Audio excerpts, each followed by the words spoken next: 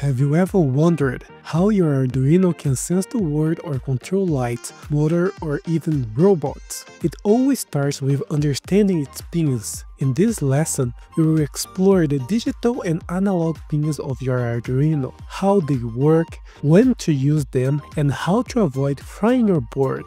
Yes, that is a real risk. Then we will put theory into practice by creating a mesmerizing RGB LED fade effect. No complex coding yet. This is lesson 5 of our 24-part Arduino for Beginners series. If this is your first time here, I recommend going back and watching the first 4 lessons. They will help you get the most out of this one. Alright, let's get started. Before we dive in, I quickly shout out to DF Robot, the sponsor of this series. All the components we are using, including this Arduino board, come from the Mind Plus Arduino coding kit. It's an all-in-one kit that made this course super easy to follow, especially if you are just starting out. DF Robot is one of the global leaders in open source hardware. In their store, you can find basically anything you need for your project, from Arduino Uno to single-board computers like the late Panda Sigma. If you are looking for high-quality components with affordable prices, definitely check it out. The link is in the description. Now let's get back to the lesson. When examining an Arduino board closely, you'll notice 2 key labels, digital and analog in. These refer to the different types of pins available for interfacing with components and peripherals. Digital pins operate at 2 distinct voltage levels, 0, low, or 5 voltage, high. This binary behavior makes them ideal for applications that require simple on-off control, such as turning LEDs on or off, reading the state of a push button, or activating relays. On the Arduino Uno, digital pins are numbered 0 to 13. By default, digital pins are configured as input, meaning they are ready to read signals. However, they can also be explicitly set as outputs using the pin mode function in your code. This flexibility allows digital pins to either receive digital signals from sensors or switches, or send digital signals to actuators or other components. Analog pins on the Arduino are designed to read varying voltage levels, typically in the range of 0 to 5 volts. These continuous signals differ from the on-off nature of digital inputs. Devices like potentiometers, light sensors, or temperature sensors often output analog voltages, which can be measured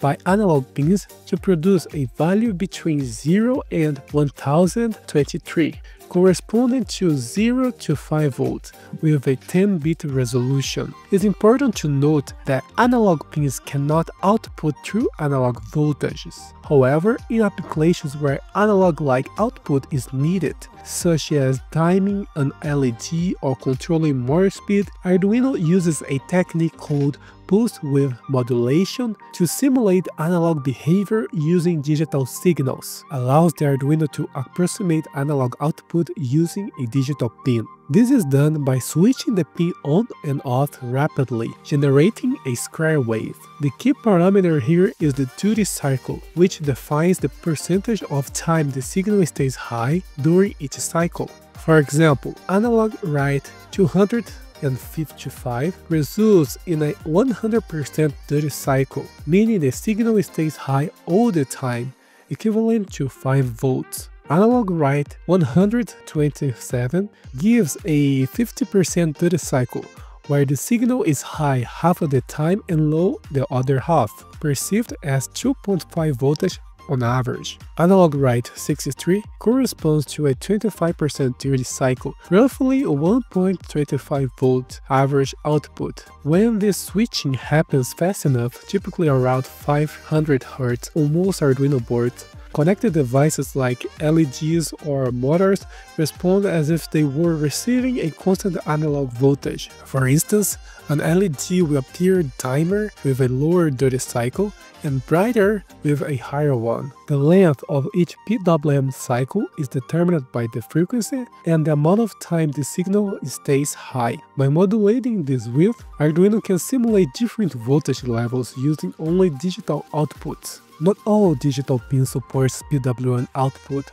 On the Arduino Uno, for example, only pins marked with tidal symbol, usually pins 3, 5, 6, 9, 10, and 11, are PWM capable. Always refer to your board's pinout diagram to verify which pins can be used for PWM. Additionally, although analog pins are designed for input, many Arduino boards, including the Uno, allow you to repurpose analog pins as digital input-output. If your project requires more digital pins than what is available, this can be a helpful workaround.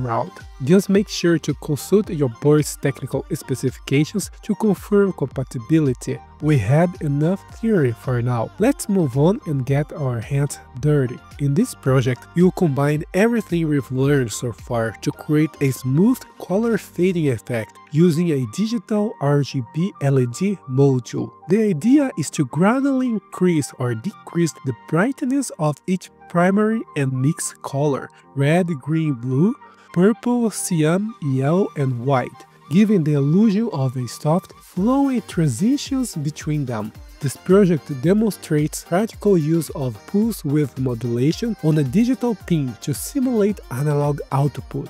You'll see how PWM controls brightness by adjusting the duty cycle over time. For this project, you need the following components: Arduino Uno, input-output expansion shield, digital RGB LED module, 3-pin cable, USB cable for uploading the sketch. Now that you got all components, let's assemble them. Firstly, attach the input-output expansion shield to the Arduino Uno. Then, take the 3-pin cable and connect it to the RGB LED module. Later, plug the other end of the cable into the digital pin 3 on the shield. Be careful with the iron wire. The blue wire connects to the signal pin, the red wire connects to VCC, the black wire connects to GND. Note, this RGB module uses a single digital pin for control rather than one pin per color, which means the color data is encoded and sent serially using the NeoPix protocol. It's much more efficient than traditional RGB modules and enables advanced effects with minimal wiring. Once everything is connected, plug your Arduino into your computer using the USB cable. Now that everything is set up,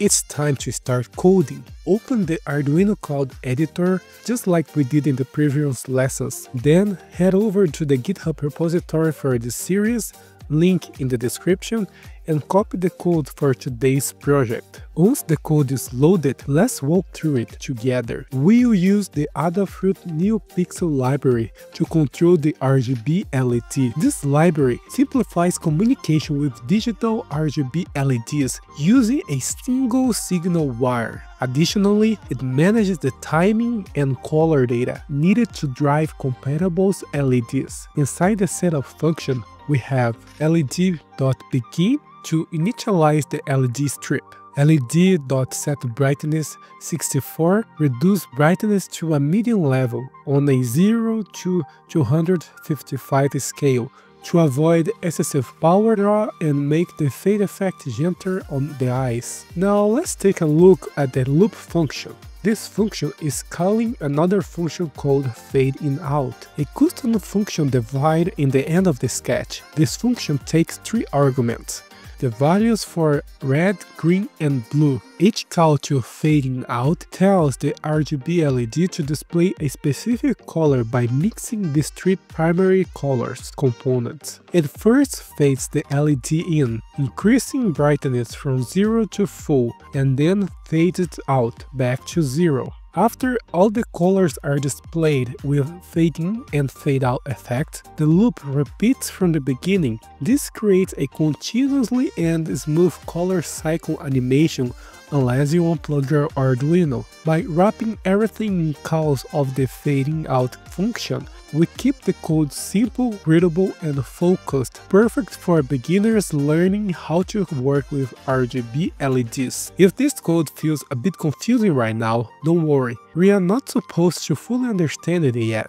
In the next class, we'll dive deep into coding fundamentals. We'll explore loop structures, conditional statements, logic operators, math operations, and more. These concepts are the building blocks of everything we'll do going forward, and they will make this kind of code much easier to follow. Just stick with it. Everything will start to click in lesson 6. Now that you understood the code, let's upload it.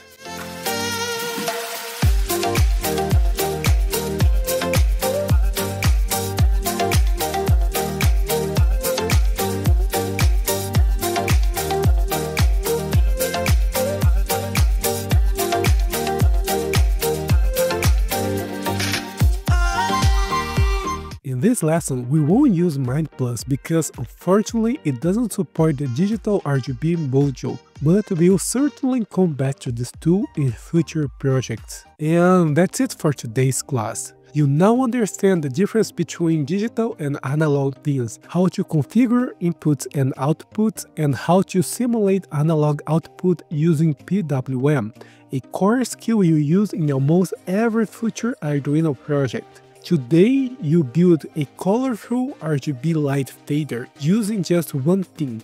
And now you know how it works under the hood. In the next lesson, you dive into the world of loops, conditionals, and logic, which will unlock even more creative power for your project. If you found this class helpful, like the video, subscribe, and check the GitHub repository in the description to download the code. Thanks for watching, and I'll see you in lesson 6.